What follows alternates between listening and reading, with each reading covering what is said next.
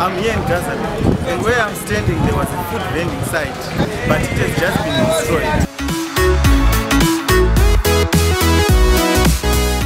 This is part of an ongoing cleanup program that is being conducted by the City of Harare in conjunction with the Environmental Management Agency. The campaign is part of an effort to stop the spread of typhoid, and as such is targeting food vending sites and other places and structures that may be breeding ground for the disease. Today they are at Gazaland, and in the next coming days they will be going around the city, mostly in high density suburbs.